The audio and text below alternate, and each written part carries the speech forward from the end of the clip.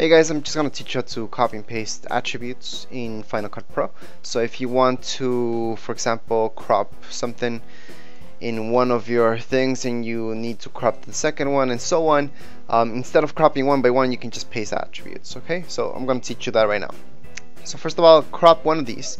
So we're going to select this one, and we already made the crop, so I just want to show you. Just press here, and then we cropped it down to this size. Okay, it's an iPhone size.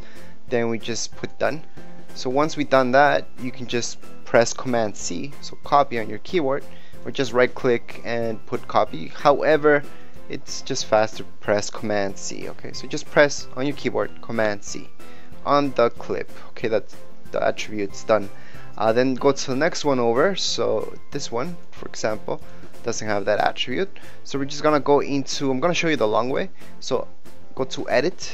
In edit, you guys will see a few options. Okay, and right here you're gonna see this, and that's the shortcut. Okay, so you can just paste the shortcut next time. Just go to paste attribute, and we want the cropping in this case. And you guys can do anything else like color, transform, and anything else like that that you like to do, the changes, you guys can. Alright, so that's how you paste attributes. So if you change colors, transform, position, anything like that, you can paste that on and not just do one by one, which would be really annoying. Anyways, right now I just put paste, and there we go, it's cropped. Now if you want to do multiple ones at the same time, so I skipped over one right now, and then there's the second clip.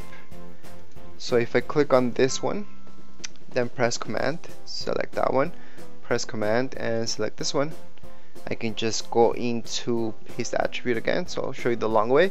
So again, just paste attributes. I'm gonna put the crop marks and paste them, and that's it. So this one's done, and this one's done as well, and this one's done.